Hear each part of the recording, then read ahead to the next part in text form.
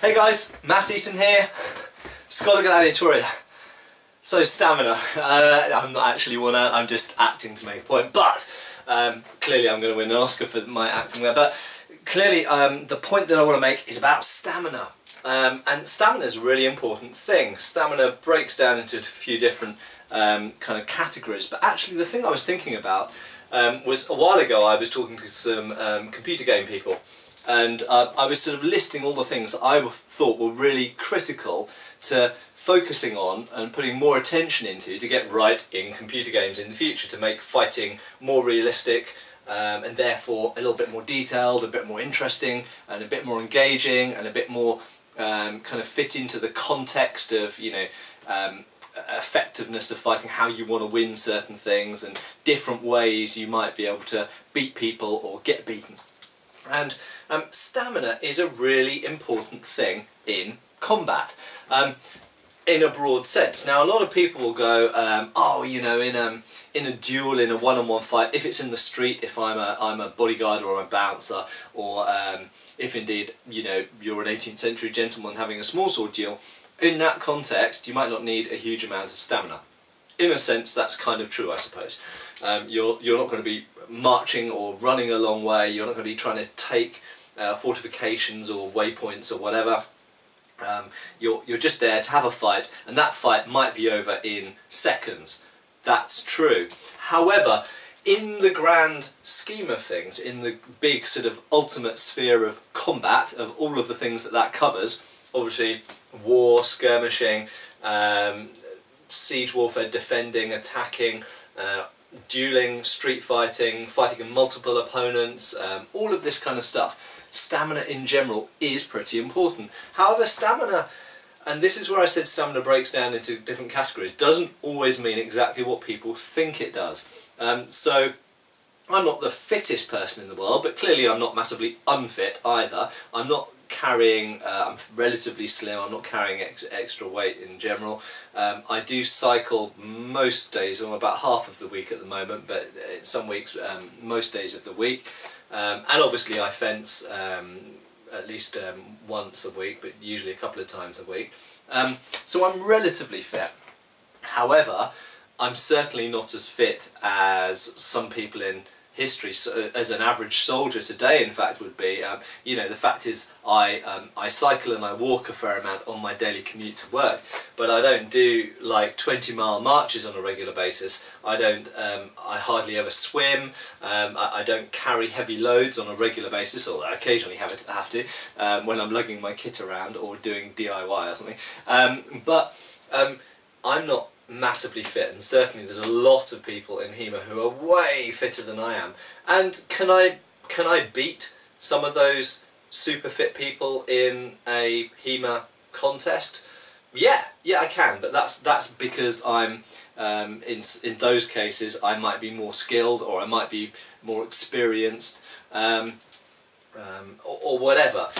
It's not a direct measurement of who is fittest will win the fight, clearly, and that's not what I'm saying, and that's not what I want people to think that I'm saying.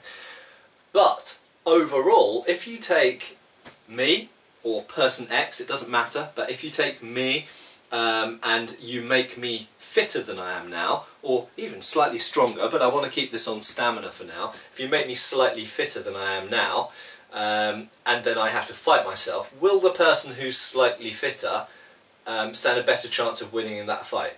Yes, generally speaking. But coming back to what I was saying about breaking stamina down into different categories, it's not only aerobic fitness, okay, so it's not only about running, swimming, cycling, whatever, okay, it's also about muscular kind of fitness as well. And stamina, as I would term it, stamina is a fairly nebulous term, but stamina is actually your ability to fight for longer, okay, or your ability to do anything for longer, but in the case of martial arts, to fight for longer. And actually part of that can be down to strength as well, and that's where strength does come into it. As a simple example, when we're standing, you've seen us, I'll just grab a sabre, it's actually a cutlass but it's close enough. You've seen videos of us fencing with sabre. You'll notice one of the positions that we often fence from is this, known as the high second. We might fence from this position, which is terce, or some people fight from up here, which is essentially a hanging guard or a prime. But in these positions, when people start doing that type of fencing, and this applies to other types of fencing with long swords and sword and buckler and rapier and whatever else, when they start, they often go, oh, my arm's so tired, and they essentially run out of stamina. Not that they run out of breath, but their muscles run out of, essentially, juice, run out of energy to keep holding that weapon up. And so that's quite debilitating to you in a fight. If you can't keep the weapon held up, or you can't keep attacking, and you can't keep moving around, it doesn't really matter within that fight whether you're talking about your lungs and your heart and your sort of aerobic fitness, or whether you're talking about your muscular fitness and your ability to move that weapon quickly and keep doing so for a long time. I would class all of that under stamina, and stamina therefore of course is important, and it's a combination of general fitness, a bit of aerobic and a bit of muscular. So yes, stamina is super important. Now bringing this back to computer games, just to finish off, so I don't witter on for too long hopefully, with computer games one of the big problems with combat is, with a few exceptions, and I do know there are some computer games that take into consideration stamina, which is fantastic, but the majority of computer games where there is combat, be it first person or third person or whatever, they don't take into consideration stamina. And whether you're talking about men fighting or indeed horses as well, stamina is a major factor in who wins and who loses in warfare and in fighting.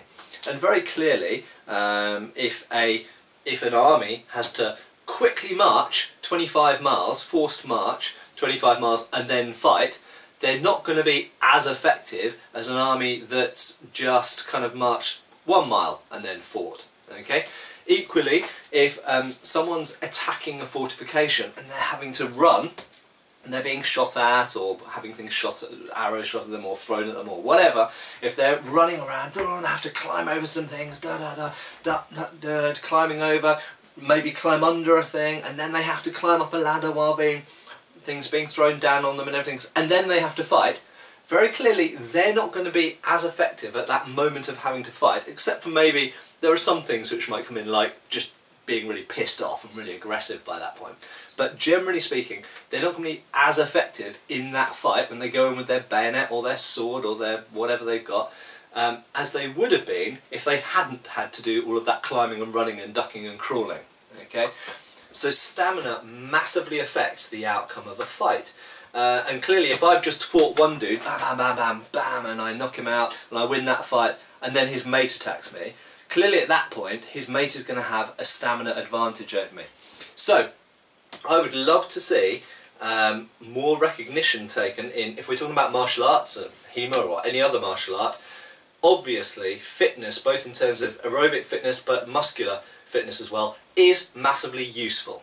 Okay, and it doesn't matter how skillful or experienced you are, if you can also make yourself slightly stronger and slightly fitter, you're going to be even better. Okay, so that's a good thing. It's also good because it'll probably help you live longer and just generally be happier. But if we're talking about kind of simulated combat, so like computer games for example, then I would really like to see more notice taken and recognition taken of the fact that stamina is can be a major deciding factor. I'm not saying it's always the deciding factor, but can be a major deciding factor in the outcome of combat. Cheers folks! Thank you for watching. Please subscribe and feel free to follow us on Facebook.